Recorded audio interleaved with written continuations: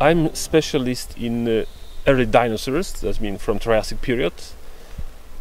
And last year and 2 years ago we found some fossils which suggest that it was an area of origin of some groups of dinosaurs. That means I'm going there this year to collect new, very primitive dinosaurs from Carnian and Norian substages. It's the end of the Triassic. Yeah, that's been very important period of time in the evolution of dinosaurs, because during this time we have this classical evolutionary radiation. That means there was a split between these ornithischians and saurischians, and I expect, maybe some forms which represent just species after split to those two lines. Yeah.